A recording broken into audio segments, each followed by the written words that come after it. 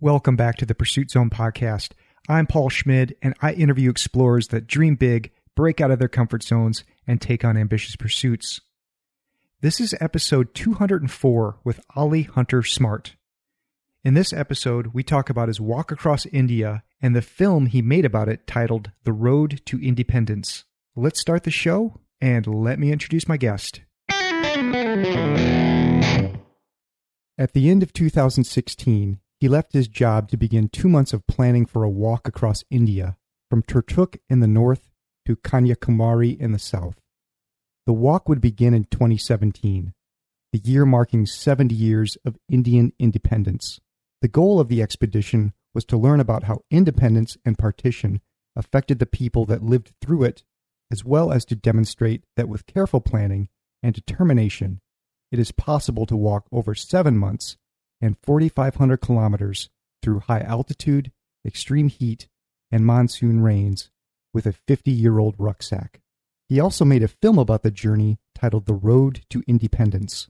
You can learn more about the film and his adventures at oliehuntersmart.com. Olie Hunter Smart, welcome to the Pursuit Zone. Hi there, thank you very much. You really picked out some of the key points of that journey. Olie, where are you from in the UK? So I grew up on the south coast of England, a town called Poole, right on the south coast. I spent my time, in boats, going on the water, rarely spending any time actually at home. Before you did the India trip, it looks like you were employed in some way. What job did you do? Yeah, I work in digital marketing and advertising in London. And before I did the India trip, I was working on a digital transformation project for a healthcare brand, a healthcare company. And the reason the trip kind of came about really was I was reading an article on the way to work and learnt about a little bit about independence. And I thought it'd be really interesting to kind of learn a bit more, really. Had you been to India before? No, I've never been to India before. It's always a place I've wanted to visit. The vibrancy, the colors, and sort of the community and culture that you sort of learn about is something that's really fascinated me. But I'd never had the opportunity to visit India until I came up with this idea and found this purpose to go there. When you were doing your research then and starting to learn about this process, what are kind of some of the points that we should know before we get started talking about the journey? The real inspiration was learning about Gandhi's Salt March, which took place in 1930. And Gandhi walked as a protest against the British salt tax that had been imposed on the production of salt in India. So he walked 240 miles to the coast from his hometown, and he then harvested salt when he reached the shore. And that really kick-started the independence movement. A lot of people rallied behind his cause and his message. And they basically were saying, we don't need the British ruling this country anymore. It gets much more complicated from there. And it's far more complicated than I think people really understand. So Britain had been ruling in India for the best part of 300 years. But it was obviously a relatively kind of outdated model. Britain had just come out of the war, so we couldn't really afford to maintain our presence in India. And so we ultimately decided we were going to hand back power to the Indians, to the population. That had its own complexities as well. You've got a Hindu leader who wanted a Hindu majority country to create something, what they do nowadays call Hindustan. A lot of Indians refer to India as Hindustan. But at the same time, you've got a Muslim leader who is standing up for the rights of a minority. And you also had other people, such as Gandhi and so on, who wanted to try and keep the country, united. They'd seen definite improvements in sort of the community that had been created through being under British rule. And so they wanted to keep the country united. So it's a really complex issue. And I think, Britain ultimately left within 4 months of announcing it, that they were going to give India their independence. It then created a whole another load of complexities, and there was a lot of violence and struggle as people moved and migrated to different parts of what was India, but now then became India, Pakistan, and Bangladesh. So you had to do 2 months of planning at least, and I think it actually extended a bit because your original plan you weren't able to do. Give me an idea of what you were doing during those 2 months of planning. So for the 2 months of planning that I did up front, I was really looking at the routes that I was going to be taking. And that was based on the history. So I was learning a lot more about the history of India and the places that had particular significance to that period of history, that struggle for freedom and independence, but also places that Britain had a big influence as well. Places like Shimla, which became the British summertime capital as the sort of the leaders at the time escaped the stifling heat in Delhi. So my route, I placed dots on a map of all of these places, and my route pretty much formed itself through that learning of the history. But I was also thinking about how I was going to make a film. I really set out with that objective of making a film. So I thought about, what kind of interview questions I wanted to ask, how I would try and meet people. And I actually arranged some of those meetings up front just to let people know that what I was doing and, how I was going to, when I was going to be there. Looking at the kind of skills I might need. So particularly in the mountain regions, I don't really have any experience in that kind of terrain. So I wanted to really try and gain as much knowledge and information as to how to cope with those kind of circumstances. And then obviously, looking at different kit, what kind of kit I wanted to take and going out and purchasing all of that. As you mentioned, like that 2 months actually got extended to about 4 months in the end, because the route that I wanted, or when I wanted to start, was going to be impossible due to the weather at the time. So I actually delayed the whole project by 2 months, which gave me a little bit longer to do more research into the history, but also teach myself a little bit more about how to use a camera and the skills I needed for that as well. Now, did you have any fixers on the ground in India that were helping you out?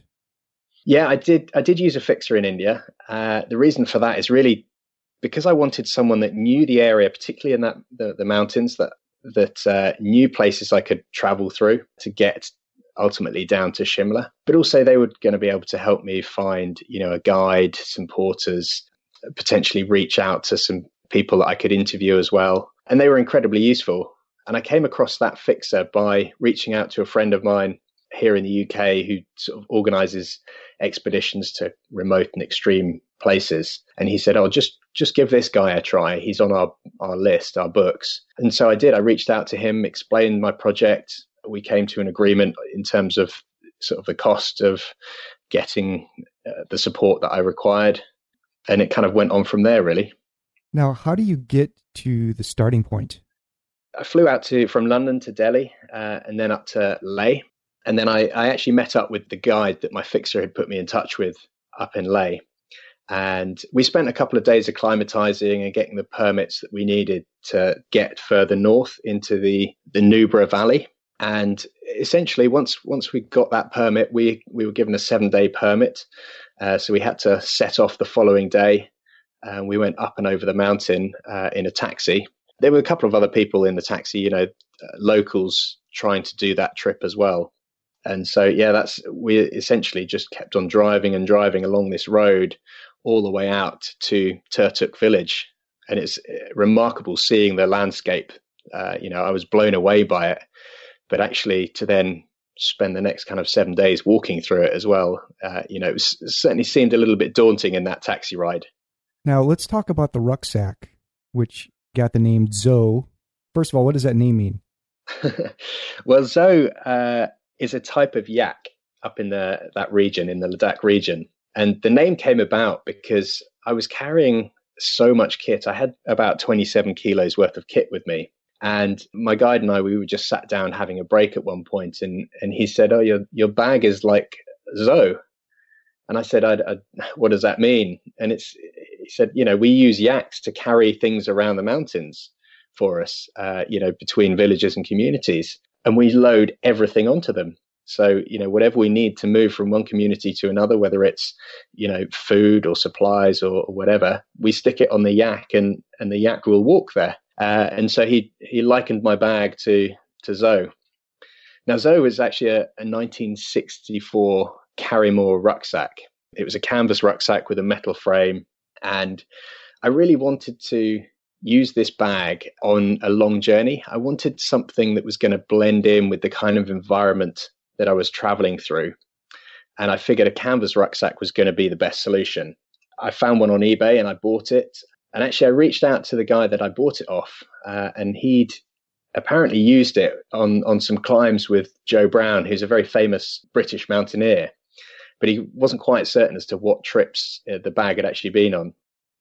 And so I spent a while just sort of, preparing the canvas to make sure it was going to be waterproof, make sure that the steel frame was going to be kind of solid enough for the journey, and so on. And I did all of that prep up front before I left. But yeah, 27 kilos was a hell of a lot of kit to be carrying. Now, are you carrying a full, wild camping setup? Yeah, I took a tent with me. In the mountains, I knew I was going to need it. And so I took a 2-man tent to give myself some space, allow me to put my rucksack and things inside the tent. But also I knew that at points I was going to have a guide and porters.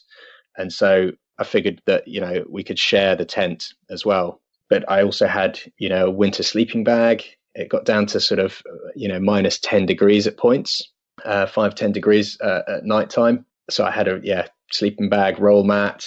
I took a little bit of food with me, but also all of the kind of electronics that I was carrying, camera, microphone, tripod. But you've then got all of the chargers, spare batteries, memory cards. I had a laptop to back up all my footage, power banks, a solar panel as well to make sure that if I couldn't get to electricity, at least I could charge up keep the cameras rolling, as it were. So yeah, it's a lot of kit overall. Did you end up carrying all of your cold weather gear with you the entire rest of the way? No, I didn't. I was actually super lucky. I have a friend that lives in Delhi, or lived in Delhi. When I'd flown out to Delhi, I dropped a bag off of kind of hot climate kit at his. Then I flew up to the north, and then I walked down through the Himalayas back down to Delhi, and then I swapped a load of kit. That said, I was probably walking for about a month in relatively hot climate conditions with all of this cold weather gear. So, the thick sleeping bag, jumpers, jackets, and my kind of thick and sturdy mountainous terrain kind of boots. As we see in the movie, the rucksack does not turn out to be the most dependable thing. I mean, in terms of you need to get it fixed multiple times. Yeah. If you were to go back, would you use the same rucksack, or would you take something more modern? It's a great question. I would still use a similar type of rucksack. My bag actually broke on the first day. One of the shoulder straps gave way. So it didn't start out well. And it continued to kind of test my patience as it broke numerous times. And in fact, I think by the end of the very southern tip of India, I'd had 17 repairs done on the bag, including having to get the steel frame welded back together. And there were loads of patches on the inside of the bag. But I'd kind of set out with the ambition that I wanted to get this bag the length of India. In addition to that, I was making the film and I wanted that continuity. And essentially in the film, it sort of becomes a bit of a character as well. But yeah, I would definitely use a similar type of bag. That bag won't be able to do that trip again for sure. But I'd use a similar type of bag because I think it blends in with the environment that I'm traveling through. I also think, a bright, shiny, modern, high-tech rucksack actually looks a bit more like a target. It looks like there's, value there.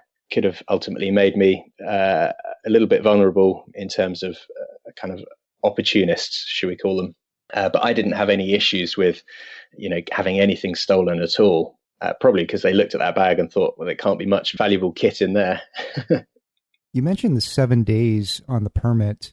I just want to try to understand something here, because in my notes here, I have that you and your guide, who's named Namgyal, you take 15 days to walk through this portion of the Himalayas. What was the 7 days for? So the 7-day permit was issued for traveling from Turtuk. So the start of my journey, which Turtuk is a village that sits right on the border between India and Pakistan.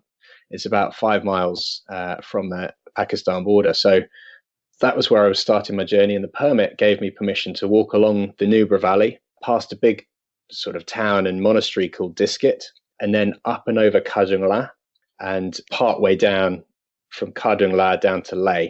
That's where the permit is required. We took 7 days to cover that bit. And then once we were in Leh, then we were fine. We didn't need any more permits to travel through that region.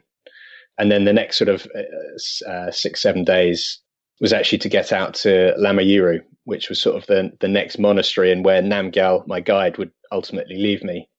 What was it like going over that pass? It was really weird. You know, where the military base was, where they checked our permits, there was no snow on the ground at all. And then it just progressively got worse and worse the higher we climbed. And the road was really winding its way up. It was a very steep and high mountain pass. It's 5,600 meters up. And as we were going up, the weather was started to get much worse. The clouds really started to come in. It got really windy, and then the snow came. And, you know, the road itself was just covered in ice. And I could see all these cars just slowly winding their way down, and they would pass us, and we'd kind of keep progressing, going up and over the pass. And yeah, altitude started to affect my guide. He was walking really slowly, and I sort of, you know, tried to keep up his spirits, his motivation, kind of explain that ultimately we need to get to the top, otherwise we're not going to get back down the other side today. He eventually kind of got it and pushed on ahead. But the higher I climbed, I began to feel those effects of altitude sickness. And it wasn't in the sense of kind of mentally, you know, headaches and that sort of thing. But it was more that like I felt like I couldn't control my legs. They were sliding around on the icy road, a bit like a drunkard. I couldn't really think straight. So, you know, trying to work out how far or how long we'd been walking would take me, you know, I'd actually have to physically count it out on my fingers. And it was a really strange feeling. And then, you know, as soon as we started going back down the other side, you really started to regain all of those, you know, mobility and your mental state as well. When you guys reach Lamayuru, as you mentioned, you part ways with your guide, and then you pick up a new crew that goes with you. Was this a crew that you organized, or was this part of the fixer? No, it's part of the fixer. The fixer organized 2 guides for me. The first was Namgyal, who would take me from the start all the way to Lamayuru. And that was an area he'd grown up in. He knew, you know, we even stayed with his parents one evening as we walked through their town, their village. I then switched guides and actually picked up some porters as well at Lamayuru. Because from that moment on, we were going to be traveling over the trails and passes, the high mountain passes, all the way down to a place called Darsha. And so I needed that additional support so that we could carry the volume of food and equipment that we were going to need for those trails. It sounds like you had some challenges now that you've got a bigger crew and you've got all these extra personalities on board, and maybe they don't have maybe they're not keeping to the schedule that you want to keep. What were some of the challenges with having to deal with all these new people? Yeah, it was definitely a challenge. You know, as I mentioned, the terrain is not easy, but also, you know, I had my own agenda. You know, I was on this long journey, and I just wanted to try and cover this trek, this distance, in as short a time as I could. And the Lamayuru to Darsha trek is a trail that loads of tourists take during the summertime months. And it really opens up in about June, July for hikers. And it normally takes them sort of 20 days, 21 days. I was trying to do this in 14 because I wanted to kind of get through this. Also, you know, every day is relatively expensive for me. I was paying for the porters and the guide. So, you know, the quicker we could get through it, the quicker I would stop those costs. Yeah, I mean, the first day I got my boots got wet as we were crossing a river, and I wasn't really sure about how I was going to dry them out. You know, I didn't think it was going to be an easy thing to do. The second day, my porters then hitched a ride, which took them ages to try and catch a ride, and ultimately the vehicle that did pick them up only took them, you know, a couple of kilometers up the road. So I was then waiting for them for quite a while. And then on the third the third day, we crossed over our first really snowy mountain pass. And I mean, they were wearing wellies, and they were carrying, you know, 15 kilos probably each. And it was incredible watching them go up these slopes, because I didn't know how they could stay, grounded, why they weren't just slipping down all this ice. It was so steep and icy, and I was really struggling. In fact, I had to put crampons on to get up the ice, but they seemed to crack on. It was incredible watching them in their own kind of environment and how they dealt with that. But the landscape around us was just stunning. It was really, really beautiful. And we stopped in a town called Padam. We spent a day there, and we just, bought some new supplies and kind of had a bit of a rest. The following day, we set off again, and I ended up having a bit of a mutiny on my hands, because they then said, oh, we're not walking more than 6 hours a day. That's what we should be walking. And yet we'd reached, our 6 hours by the time we got to lunchtime. So sort of 1 o'clock, 2 o'clock-ish, and a good another couple of hours that we could have been walking. And they said, no, flat out, we're not walking any further today, which I got a little bit frustrated about, because I wanted to do it as quickly as I could. They also then turned around and said, we haven't been paid yet. So I'd paid my fixer, but they hadn't been paid by him. They turned around and said, we're not going to move at all moving forwards. We can just walk back to our villages and leave you here. And it was a hard negotiation, but, I really had to use all of my negotiation skills and to really kind of persuade them to help me through the next sort of 5-6 days, so that I could get to Darsha and continue on my trek as normal, as planned. Well, you guys end up making it there. This is where you part ways, and going forward, you're on your own. So at this point, what's it been, about 30 days and 500-600 kilometers? Yeah, exactly. Yeah, I would say I'd been on the road for a month. I'd had 15 days with Namgyal, 16 days with these guys.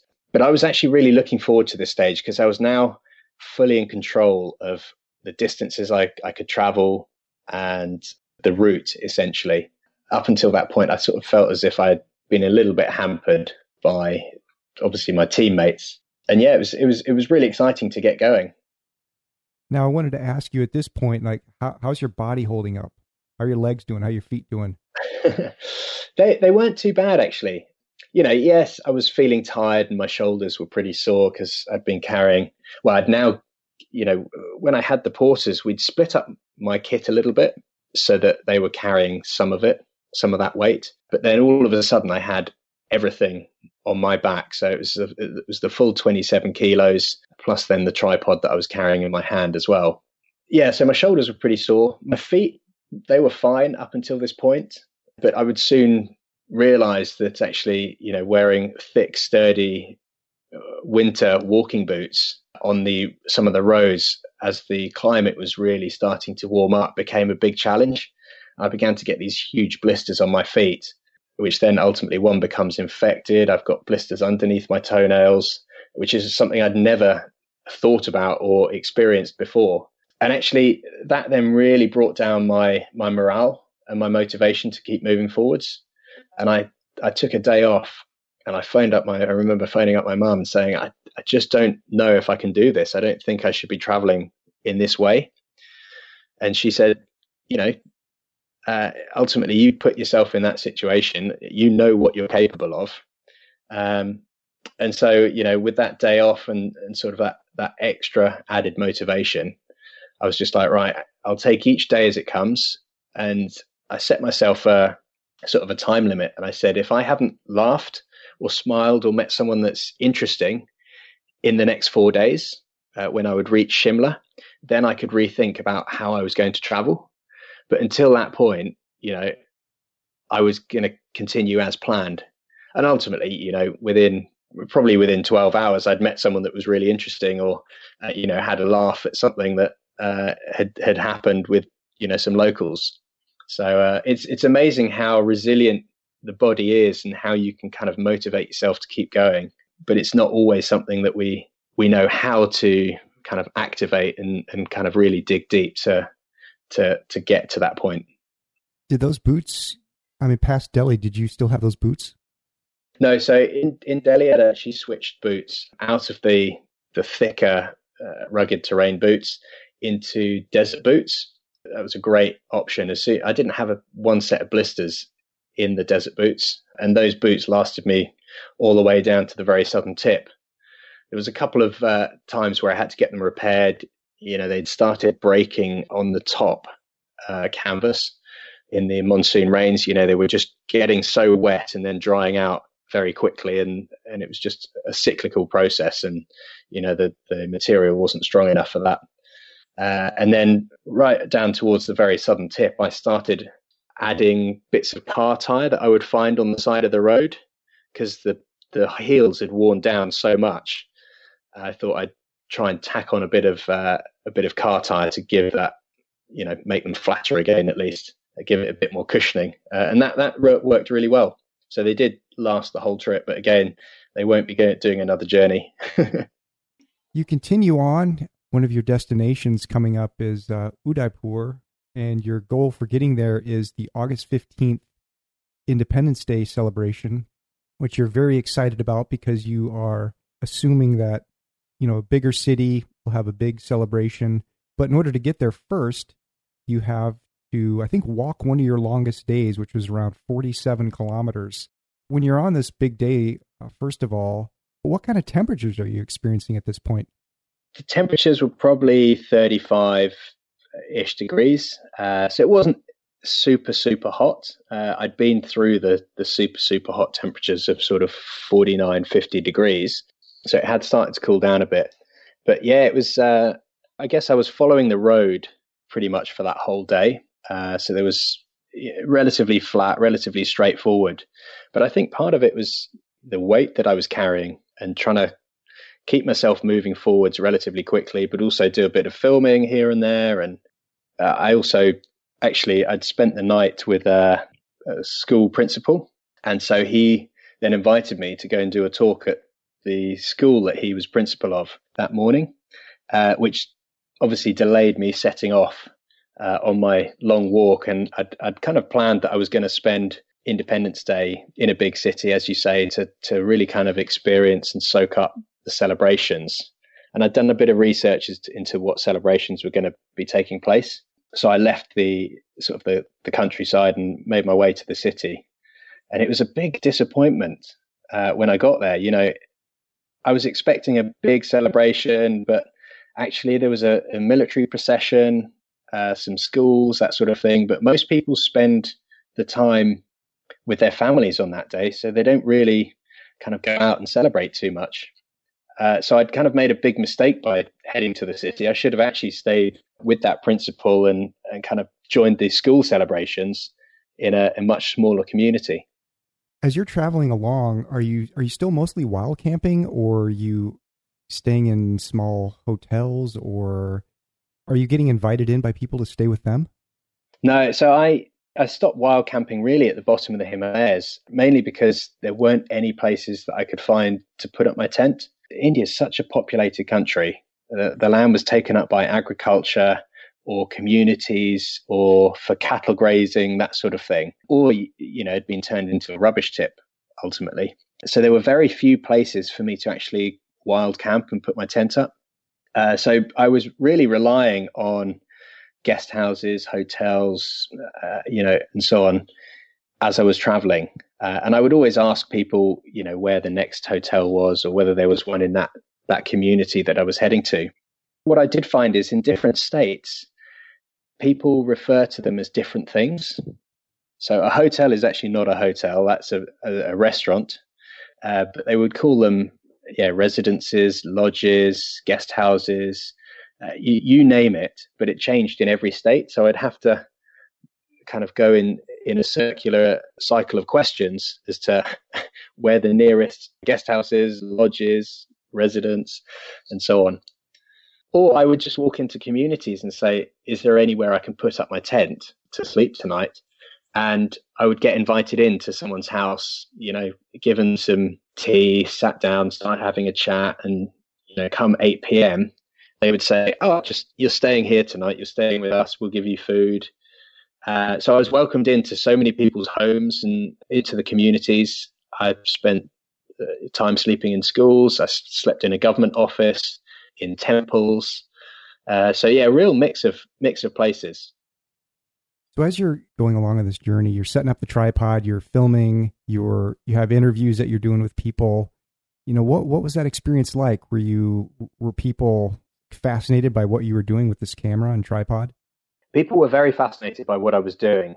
Not that I would actually tell them what I was doing up front. It's very hard for a lot of them to comprehend the scale and the distance of what I was traveling. So I would normally start the conversation by saying, "Oh, I started in that place, which was the place that I stayed the night before, or maybe 2-3 days before," and then I'd say a place that I was heading to that again wasn't the end destination, but was maybe 2-3 days ahead of me. And it was only once they understood that and the distance that I'd be traveling in that section. And if they were kind of interested further, I would then say, "Oh, well, actually, I'm going on to Mumbai, and then I'm going down to Kanyakumari." And then you sort of see their eyes light up and be like, "What? Where did you start?" And I'd say, "Oh, I started at the very top." I realized pretty quickly that they were never going to be able to comprehend the full distance, full length of the country. But if I broke it down into small sections, they could very easily understand. But yeah, they were fascinated with what I was doing. I had people join me for, half a day. They would always stop me in pretty much every community that I walked through for a selfie. A lot of these places are then certainly not on the tourist trail. And so, they don't really get white people or Westerners walking through their village. So it was quite a novelty to have someone doing that. You went into this with the goal of speaking to the people about independence and the partition era and the effect on India and the people. And so you're asking these sorts of questions, I guess, when you are interviewing some of the people. Did any of the responses that you got from them surprise you at all? Yeah, I mean, I hadn't really arranged many interviews before I went there. So I was really just meeting people in the communities. And, some people said, "Oh, you need to speak to that person. I'll introduce you." So I was just kind of finding people with very interesting stories as I was going. One thing I was very conscious of when I started really interviewing people was that, I'm a white British guy walking through what was a country under British rule and asking some relatively tough questions about, the impact of the British on India.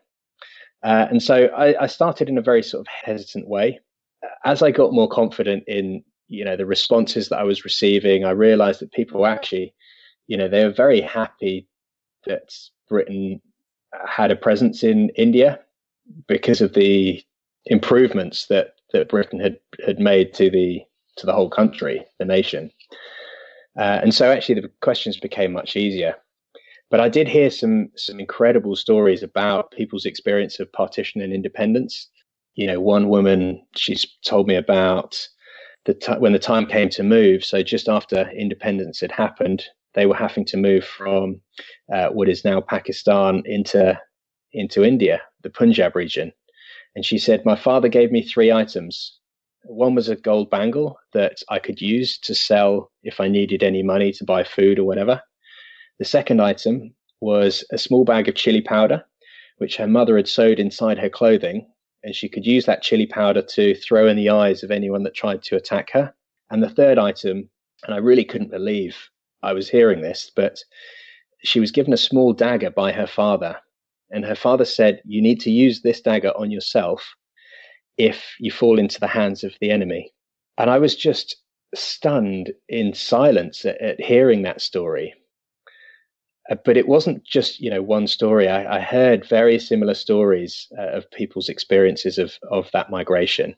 And it did leave me in shock each and every time I heard something like that. Yeah, I think that's the part of the film where the guy telling that story gets very emotional, if I remember right. Yeah, it's a really hard one to kind of get out of your head once you've heard something like that. And you don't really know how it's going to affect you. Certainly I was noticeably sort of quiet and more contemplative in the couple of days after that I'd heard that story.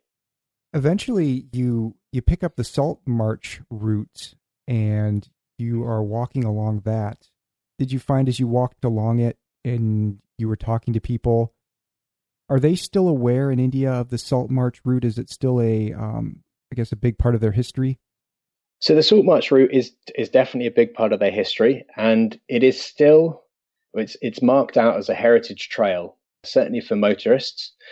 So you can drive along the Salt March route very easily. For walkers, it's much less of a sort of a pilgrimage route. Very few people have done it or do it.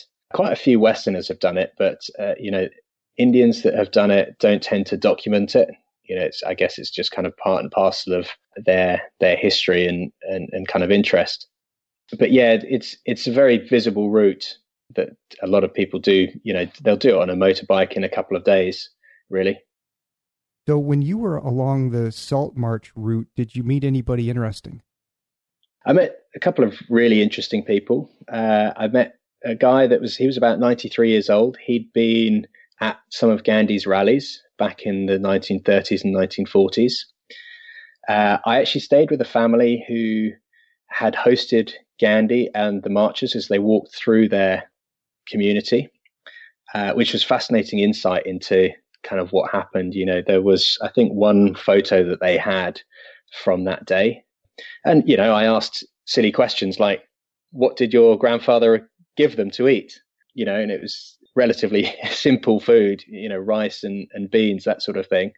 But it was quite interesting, something I hadn't had the opportunity to find out from anyone else. And they actually then introduced me to Mahatma Gandhi's great grandson, Tushar Gandhi. He lives in Mumbai now. So they said, we'll introduce you to him. And so I then had an interview with him when I got to Mumbai, which was fascinating because I got to ask a whole load of questions. And although he hadn't met his great grandfather, I got to ask a whole load of questions about what Gandhi, the family man, was like. But also I asked a question about, what Gandhian views and beliefs, or how Gandhian views and beliefs and philosophy are still relevant in the world that we live in today. And his response was fascinating. He has the sense that we shouldn't elevate Gandhi to a godly status, because if we just worship him, we'll stop emulating him, and we'll continue to sort of, drive society down. So actually, we should just follow his views and beliefs today as they have done previously. Yeah, when I was watching the movie and I was taking notes, as soon as I heard him say that, I immediately paused it and wrote it down into my notes because I thought that's a great way to think about it. Don't worship the guy, follow what he does, or emulate what he does in your own life. Exactly. It was a fascinating conversation, and I was very fortunate that he then said, stay for lunch. So I got to meet all of his family as well. Now, this whole time that you're walking, are you just using your phone to navigate? I did mainly use my phone for navigation. It's just easier. I had a SIM card, with local data connection. So I would look at Google Maps to work out my route. I would try and avoid the main highways. They are very visible on the map, but I would try and get off those because I knew that I wasn't going to meet interesting people on that main highway. And it was also, very dusty, dirty, and relatively dangerous. But I would use a combination of Google Maps and another app called Maps.me, which is sort of an open source mapping system. And I found the combination of those worked really well. But also I had some maps from the 1950s on me. I was marking my route and progress every day on these maps. I think there was about 35 maps I was carrying, paper maps. But I was really interested in how the maps had changed versus today, and whether the routes that I was actually taking were still on the maps. And a lot of the place names have changed. They've got much more Indian names now than they did when the maps were made just after the British times. So, that was quite interesting as well. Did you ever get lost? I got lost a couple of times in the mountains, but it really wasn't more than a sort of an hour off track when I realized I'd gone up a wrong road and had to walk back down it again. But other than that, I was pretty much on it in terms of my navigation, which is good to know. It saved me walking extra distance that I didn't need to cover. So what are you eating when you're out there? I was eating anything I really came across. What I found is food very much changes with the agriculture. So in the north, the food is quite spicy. They grow a lot of chilies in that area. Then when I traveled down through Gujarat, they grow a lot of sugarcane in that region, and the food is therefore much sweeter. A lot of the curries have quite a bit of sugar in, and they have a lot of very sweet desserts. And then in the south, things become much more sort of coconutty, a bit more creamier curries, and so on. So generally for dinner time, I would eat in little restaurants, what they call dabas, but also with a family, I'd eat whatever they fed me, really. And that was curry pretty much every day. But for my lunch, I would actually find it really difficult to find food to eat at lunchtime.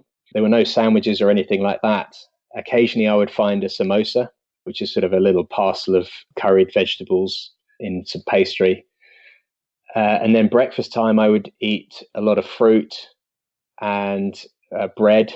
But I also found I managed to come across some peanut butter. So I carried a kilo of peanut butter with me, which I would then eat on bread or biscuits with bananas and other fruit that I could come across. The way you said that, it makes it sound like peanut butter is a rare commodity there. It is a rare commodity.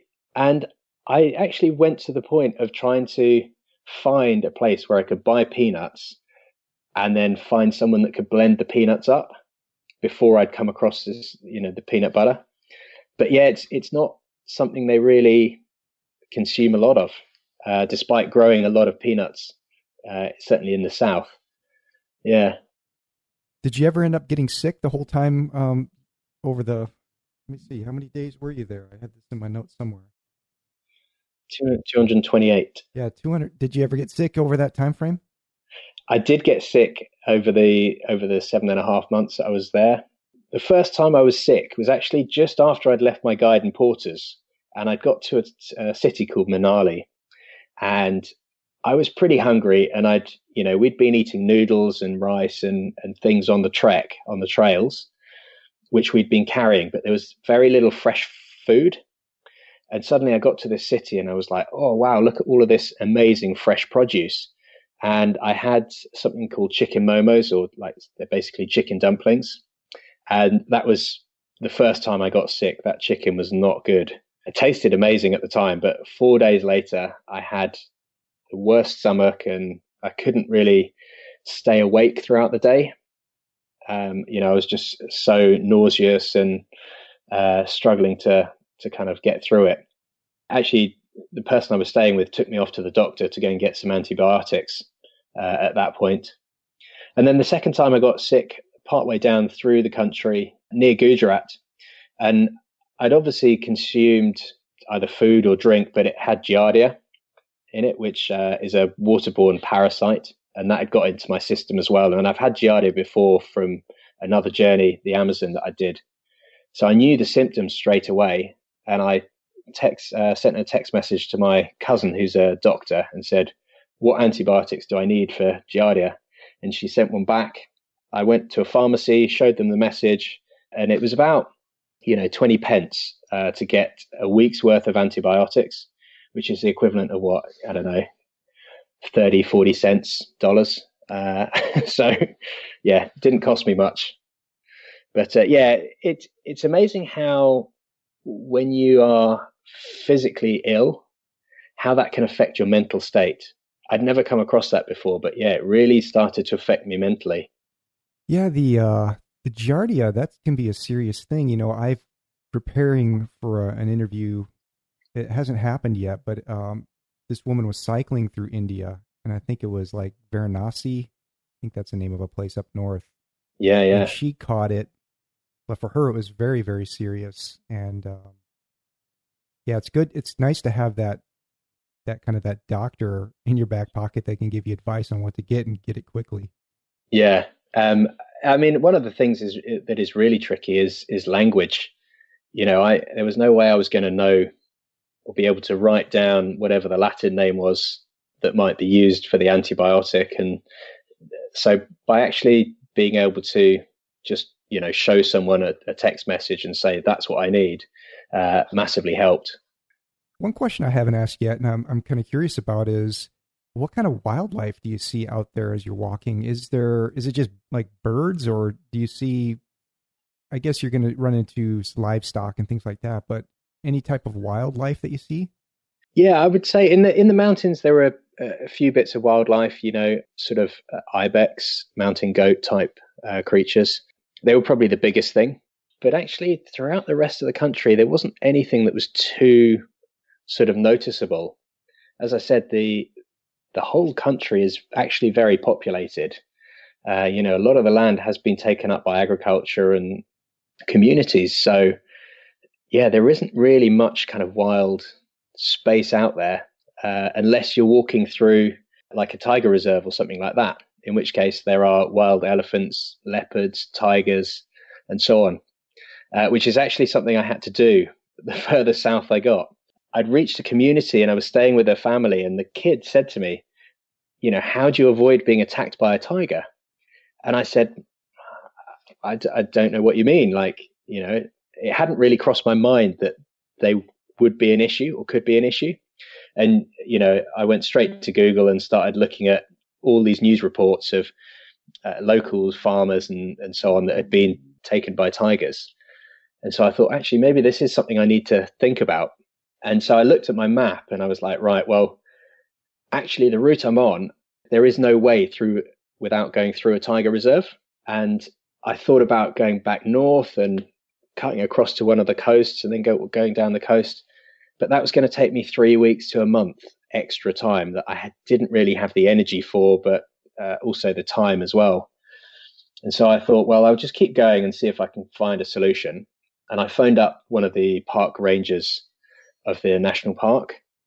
And I said, is there any way that the rangers could shadow me for a day? I knew it was going to take me one day to get through that forest. And they just turned around and said, yeah, nobody is walking through our national park. This is the most tiger populated national park in the country. There's no way anyone could walk through it. So I looked at options and thought, well, do you know what? The second route didn't look so bad. It was a little bit longer. And I thought, well, okay, I'm going to hire a car. I'm going to hire a taxi. And that way the taxi could drive behind me at 5 kilometers an hour, the speed I was walking at.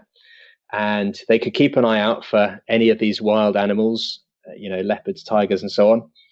And if I felt in danger, I could get into the car. And if I felt it was safe enough, then I could keep walking. But there was actually a section that I had to do before I'd managed to find someone that could shadow me. So I had to do that on my own. And it was absolutely terrifying because I would hear all of these little noises, whether it was monkeys or little rodents or anything in the forest. And suddenly I would stop and I'd look around trying to find, any sight of any animal, and there wasn't actually anything, but it was terrifying. And then the following day I had the next sort of longer section of the forest to walk through with this taxi shadowing me. And it was actually a breeze. I could stop when I wanted to. I spoke to some park rangers. They didn't seem to be too fussed about the fact that this guy was walking through the national park. So yeah, it was a very strange experience. So there is wildlife out there, but only in kind of small pockets, I would say. So eventually you make it to the end in Kanyakumari, and there's a temple there. And what was it like for you when you reached the end of the walk? Reaching Kanyakumari was a very interesting kind of emotion. I wasn't really expecting it. So Kanyakumari has this temple to Gandhi, which sits right on the coast. And the temple itself has been built to be kind of multi-religion, multicultural.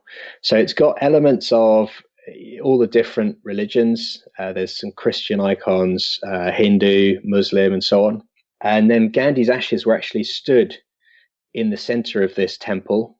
And so that the sunlight would directly shine down onto the ashes, the point where the ashes stood on his birthday. I reached this temple and I saw it, and I'd seen pictures of it before and thought, this is what I've been aiming for. But it was a really bizarre experience. I didn't really feel anything. I was like underwhelmed by it. And there were a lot of tourists sort of going about there, doing touristy things. There were a lot of shops selling tat, hoodies and t-shirts and things. There were quite a lot of pilgrims that had done, similar journeys, but a lot of them travel by bus to get there. So it's less of a sort of, physical pilgrimage for them. It's more of a spiritual one. And I think even, to myself, it was going to take a long time for it to sink in, the fact that tomorrow I wasn't getting up again and walking another 30, 40 kilometers. So yeah, it was a very bizarre experience and feeling.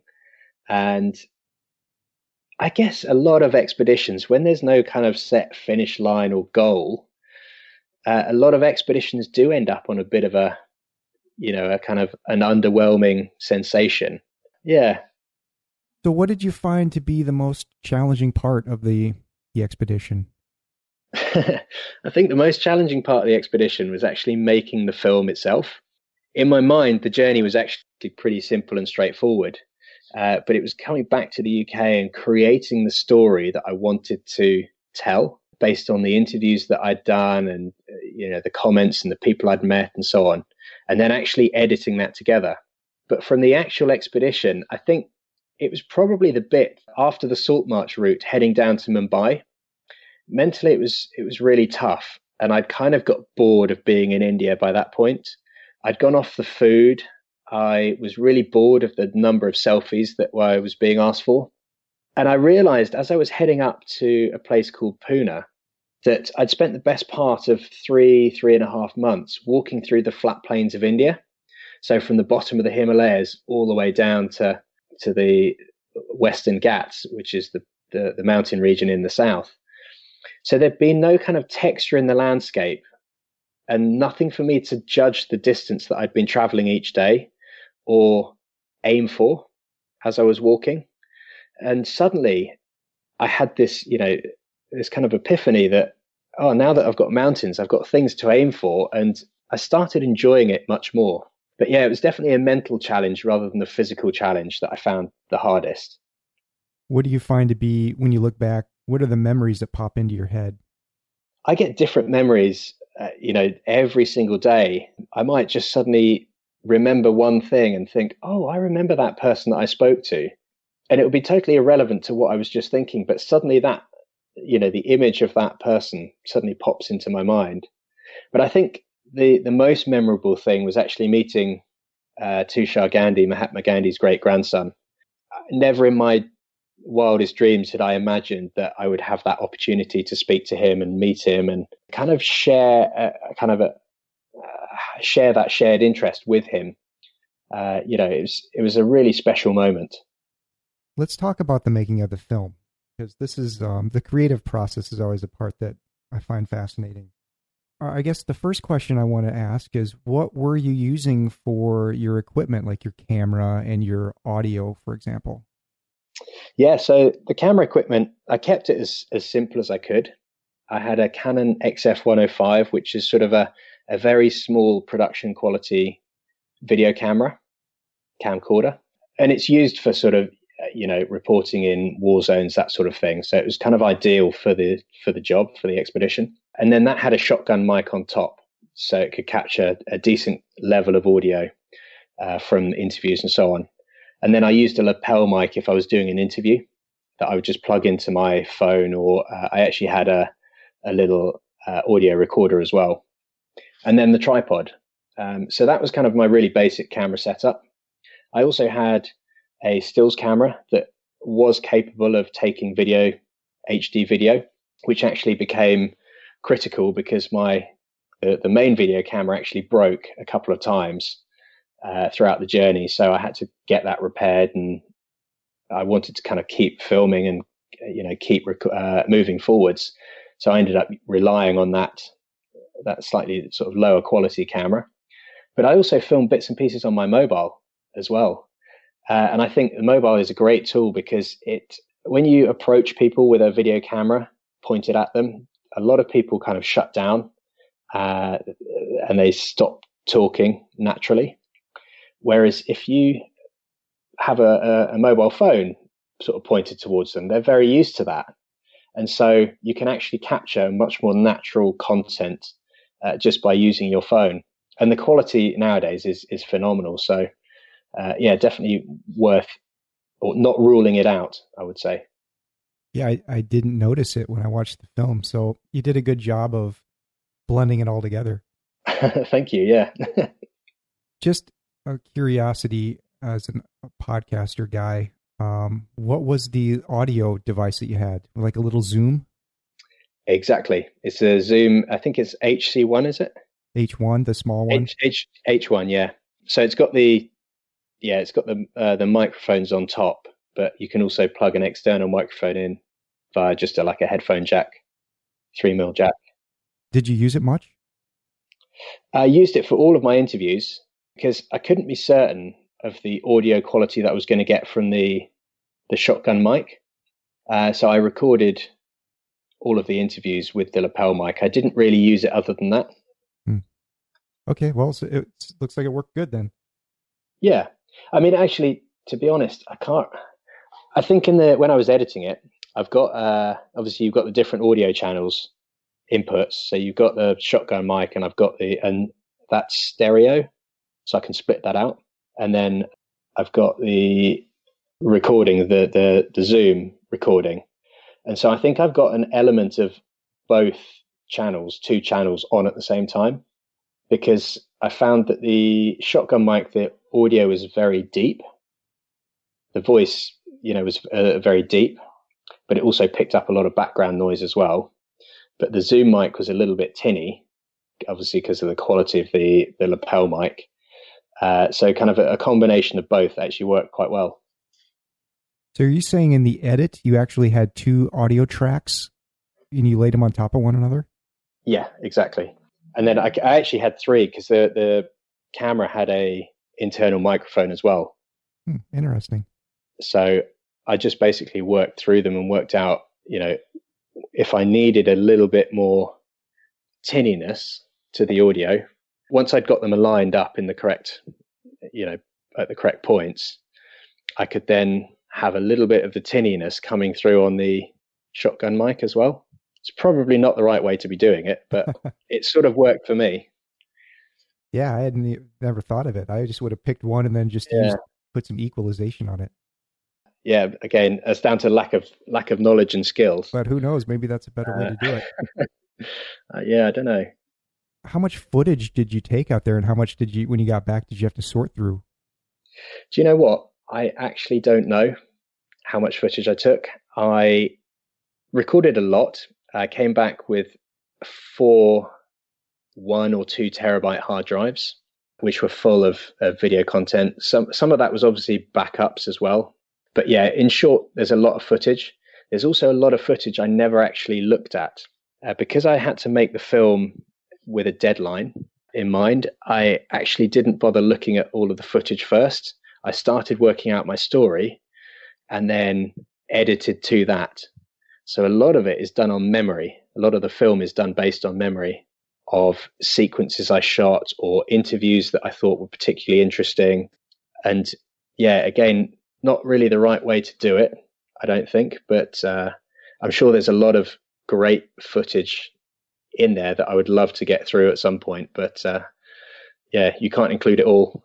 So is it expensive to make a film like this? Did you find that you needed to do any crowdfunding of any type? So I actually didn't do any crowdfunding. I set off on the expedition with the ambition of making a film, and that is because I'd got a mentor on board who said that, my story was very interesting and he wanted to help me. And so I really used his knowledge and expertise to help me ultimately create my own film.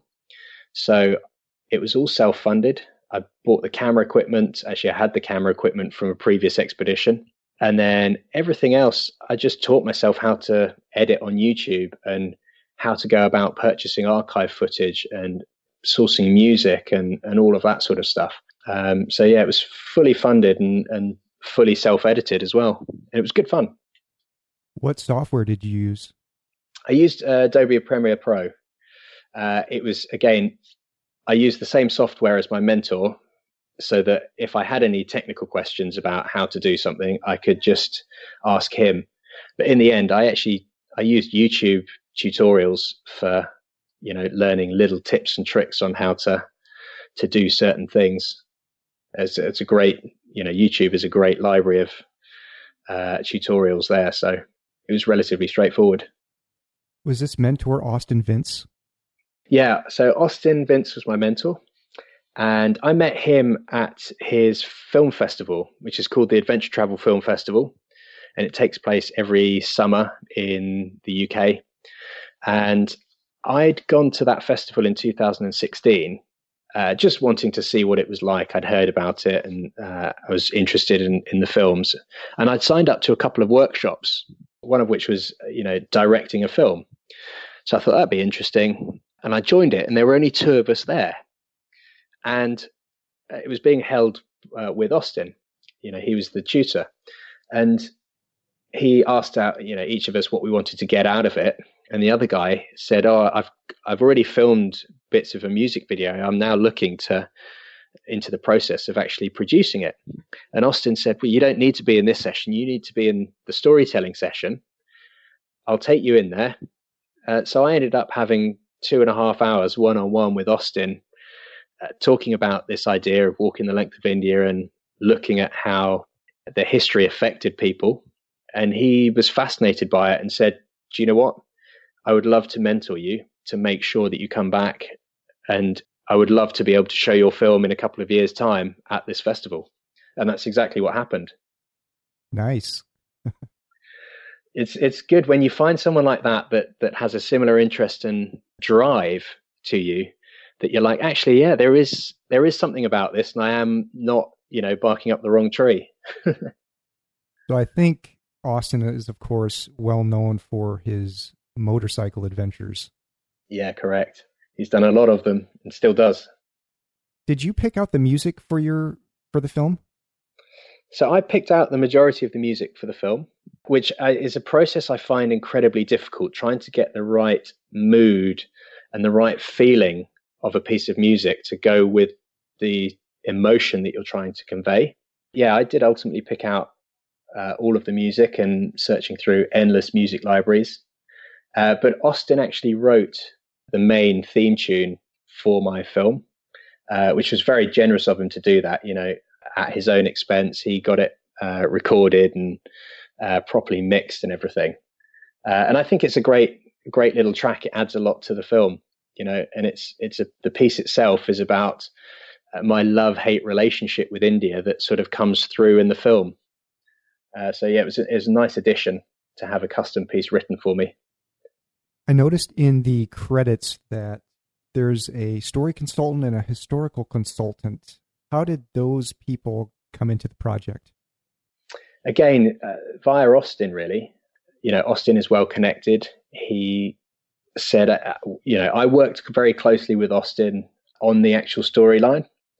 But because we were both so close to it, he said, actually, we need to get a third person in who is completely impartial to watch the edit that you're putting together and help us create those highs, those lows, and take the audience on a journey. And again, with the history consultant, because it's such a personal topic that affected a lot of people, we wanted to make sure that everything I was saying was historically was factually correct.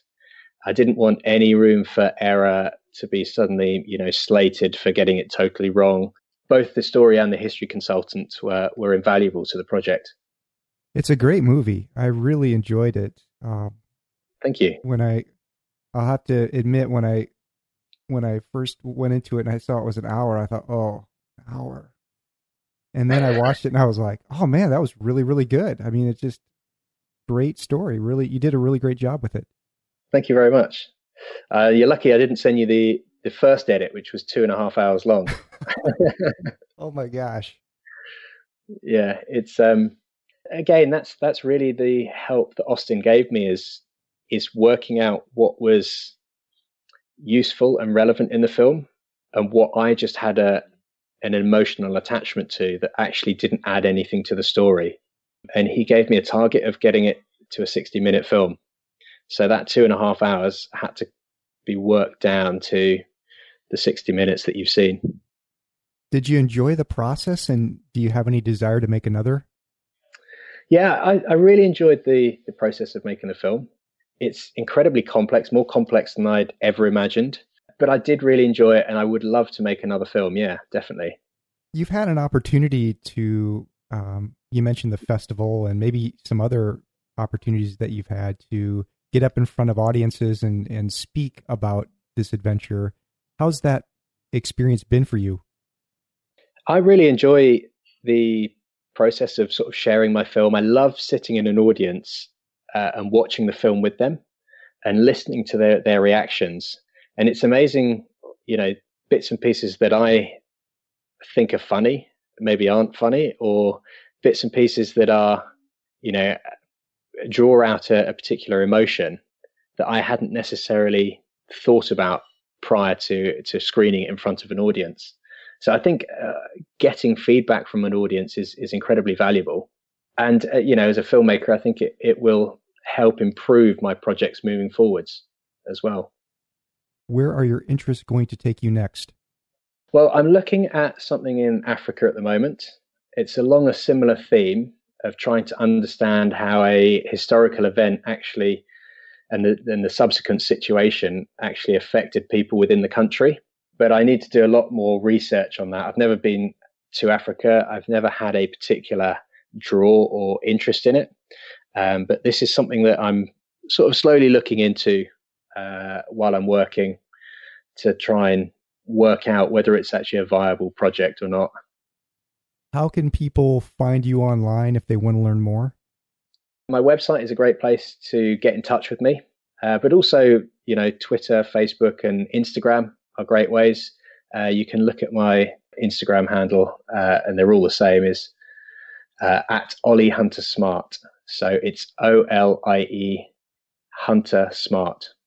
And how do people find the film?